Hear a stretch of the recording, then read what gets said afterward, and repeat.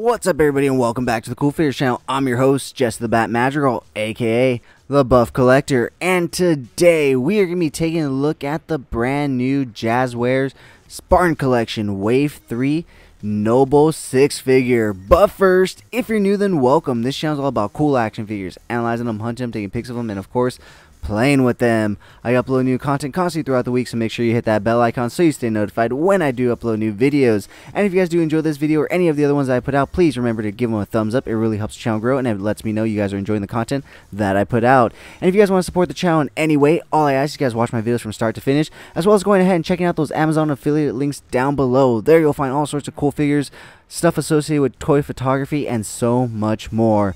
As always, the information on this channel is intended for adult collectors and not children. And before we get started, I just want to say thank you so much to this channel sponsor, VRare Store. Check them out for all your Funko Pop, anime, and Pokemon card needs. And of course, use code CoolFigurez at checkout for 10% off your order. VRare Store, check them out, guys. So with all that out of the way, we are once again taking a look at the brand new Jazwares Spartan Collection Noble Six figure from their Wave 3 or Series 3 as they call it. They're calling these series, not waves. But yeah, guys, this is definitely the figure that I wanted from this wave the most, besides obviously Master Chief. I definitely wanted this new Master Chief because if you have not seen my review of the new Master Chief from yesterday, I'll link it up above. I wanted him because he has significant changes and differences in his body, not just in his articulation, you know, when it comes from wave 1 and 2. So I definitely wanted him, but second to him was definitely this guy. This guy is so badass. Look at him all in dark silver or dark gray, charcoal gray. He just looks like a really cool Spartan. It makes me really hope and want an ODST, and I swear if they do, I'm going to buy multiple of them because obviously that's just what they are. They're a team, so you need that could possibly be Jazwares' first army builder. I've predicted McFarlane's first army builder, which he hasn't done yet, but I'm telling you, he should, which is the Parademons. If he releases some Parademons, that's just money that he can print because so many people are going to buy those for army builders. If Jazwares comes out with ODSTs in this line, they're literally going to be printing money because so many people are going to be buying them as army builders. So I was definitely excited when I happened to come across this guy, and I could not be more excited and ecstatic to bring you guys this review. So with that being said, let's go ahead and take a look at his accessories and what he comes with. So he is actually holding and using all the accessories that he comes with. So we're first going to take a look at his hands, and then we're going to go ahead and pull stuff off of him. So first off, he does come with a pair of open hands right there, as you can see. Next up, he does come with a pair of fisted hands.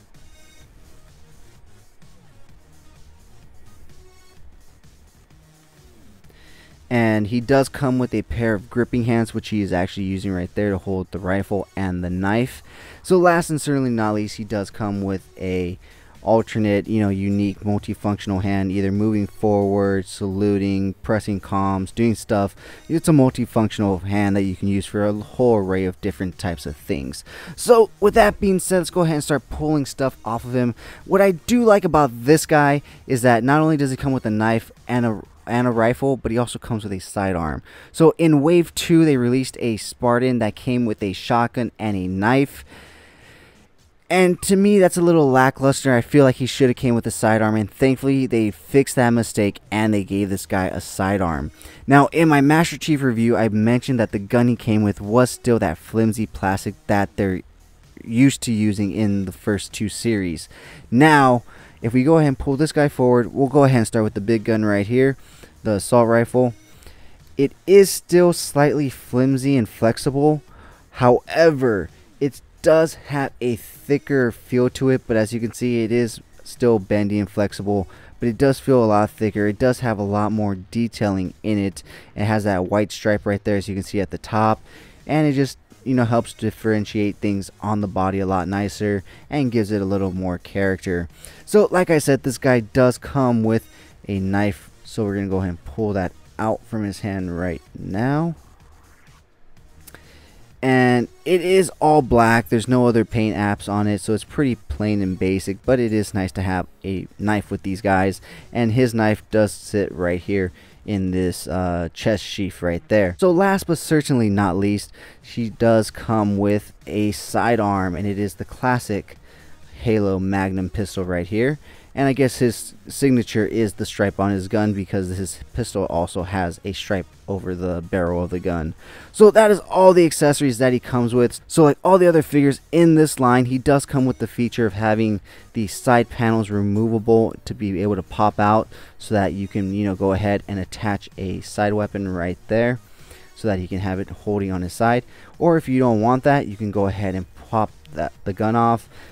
You can go ahead and pop that off and flip it around, and it fits right there back in. And if you turn him around, he does have one on his back right here, which you can pop out, but it's a very small one, as you can see right there. Flip it around, put it back, whoops, flip it around, put it back in, and once it's in, it's not really unstable right here.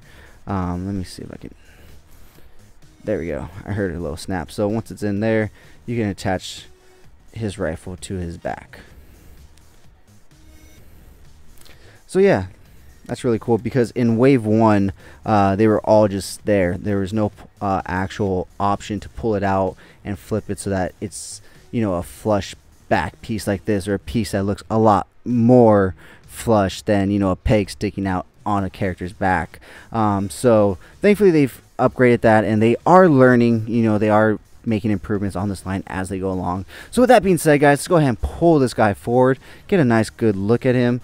This guy is super cool. Like I said, he definitely reminds me of an ODST, and I definitely hope that they give us one of those very soon, sooner rather than later, maybe in Series 4, who knows, because I'm really hoping they give us some Covenant aliens in Series 4, because I have a bunch of Spartans, but no aliens for them to fight. I mean, maybe some grunts, because the World of Halo grunts actually scale better with these Spartan collection figures than they do with the World of Halo figures.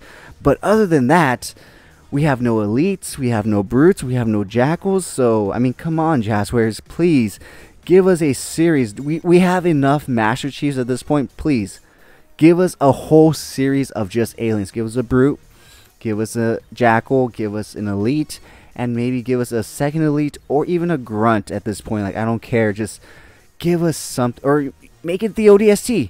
Give us the ODST in that line, and make that ODST like doubled up in each pack, because that is definitely going to be an army builder. In fact, that whole wave would be an army builder, because they just would be. So I don't know, but I really hope we do get some aliens sometime in this line, as well as an ODST. So with that being said, let's go ahead and take a nice good look. So he is very nicely done. He has a light brush silver with some nice blue, light blue accents right there.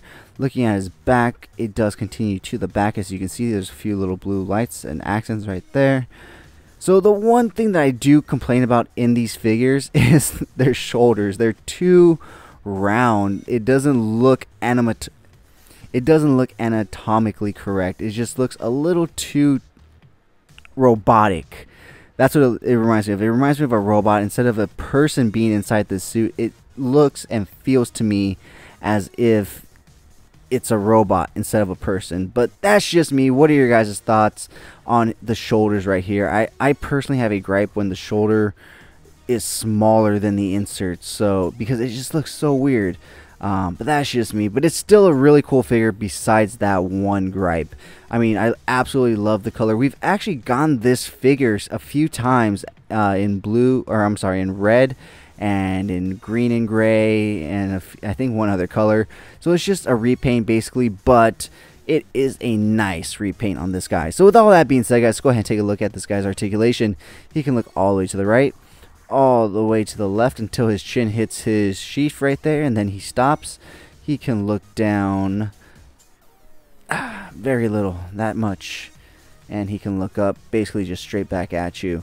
Of course, no head tilt right there. The head articulation on these guys are very limited, but his shoulder joint does allow him to go all the way in a T pose.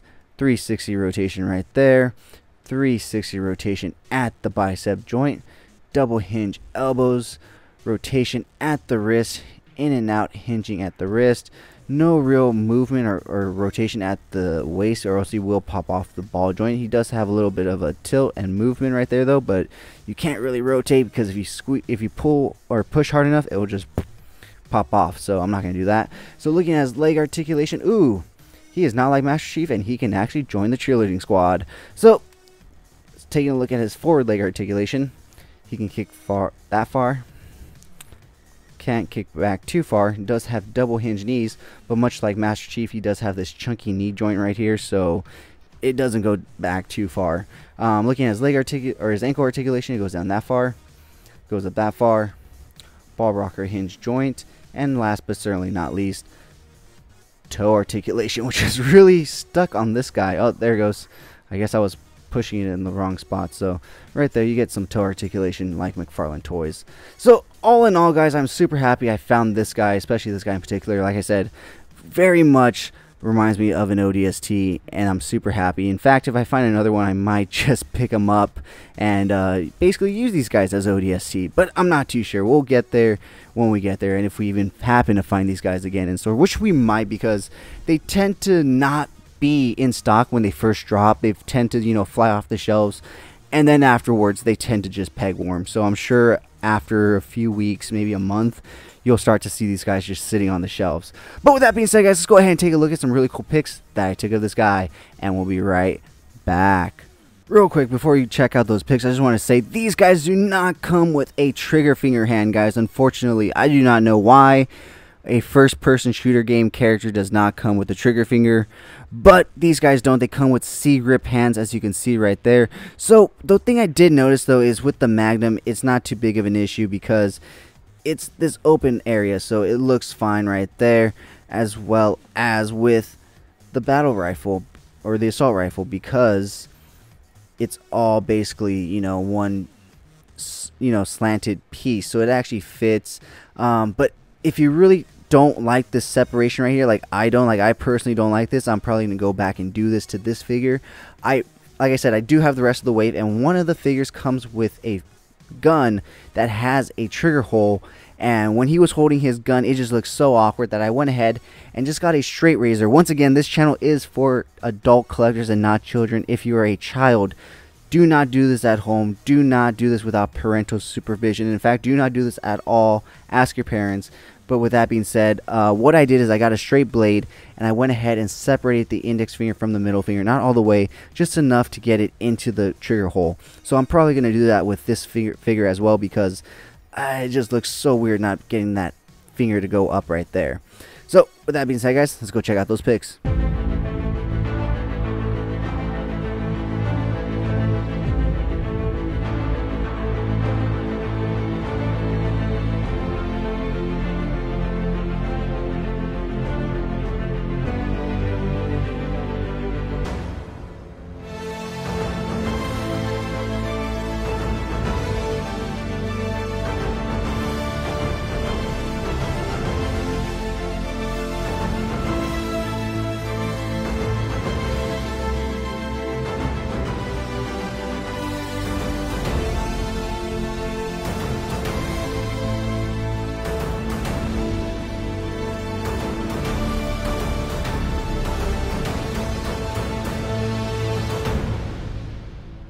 Alright guys, thank you so much for sticking to the end of this video. If you enjoyed those pics, you can find the full images over on Instagram at CoolFigurez, and I do have a separate Instagram account for my more thought out, planned out, more edited pics called Epic Shots by CoolFigurez. Check it out. If you like what you see, leave me a follow there as well. And if you guys want to see the unboxing of this figure or any of the other figures I do reviews on for this channel, check me out on TikTok at CoolFigurez. That's where I do all my unboxings, because when I get a new toy, guys, I am like a child and I cannot wait to rip it open. So I do all my unboxings on TikTok real quick, just upload it. So check me out at CoolFigurez, and join me every Sunday for Coffee and Toys, a weekly toy news, toy talk podcast where we will talk all the latest and great toy news, toy hauls, and so much more. So with that being said, guys, if you did enjoy the video, please give it a thumbs up. It really helps the channel grow. If you haven't already, please hit that subscribe button. But whether or not you're a subscriber, thank you so much for taking time out of your busy day to listen to me talk about toys. I really do appreciate it. As always, I'm your host, Jesse the Bat Madrigal, aka the Buff Collector, and I will talk to you guys in the next video.